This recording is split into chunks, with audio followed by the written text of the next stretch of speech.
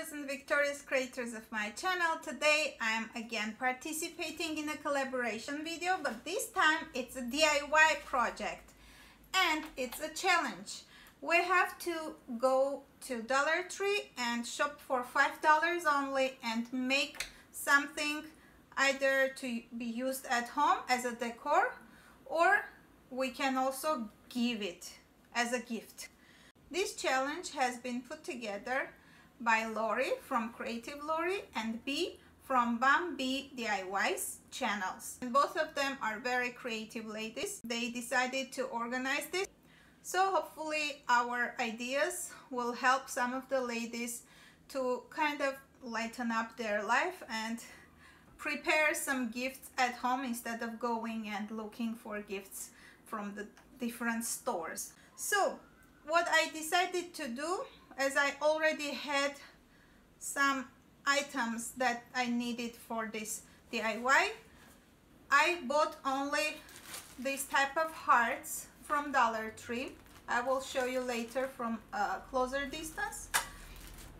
And I came up with this idea of making napkin holders. My DIY cost me just $2 or $3 the most, but if I decide to give it as a gift, it will look like I'm giving a gift of $15 minimum. So here is my coffee table. It's work in progress now, so everything is on top of each other. Let's start. For this DIY, you will need any type of water bottle. Not an advertisement, I'm just sharing what I'm using. It's from Costco. So I take out this part, the plastic.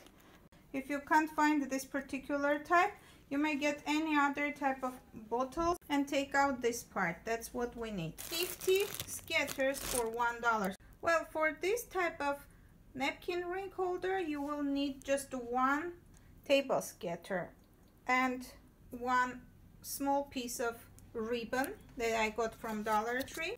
I got different colors to improvise and see which one is cute. I already prepared some strips like so,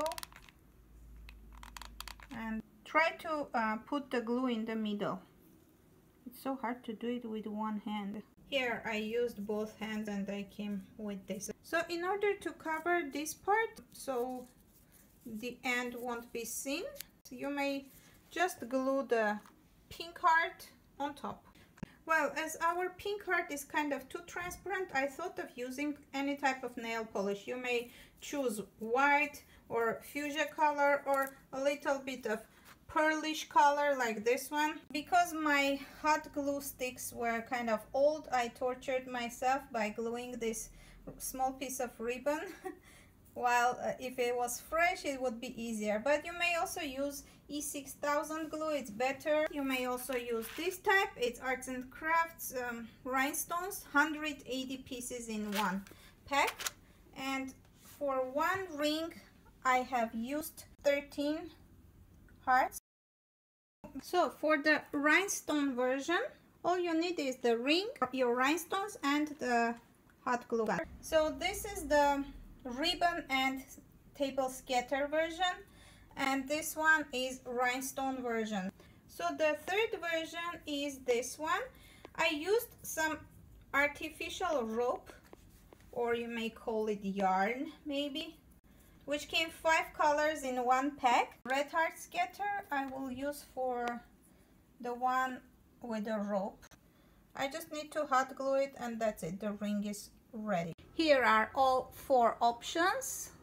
As you can see, I added another color on my pink heart scatter, and these are the red with ribbon and red with the rope, and here is the one with small hearts.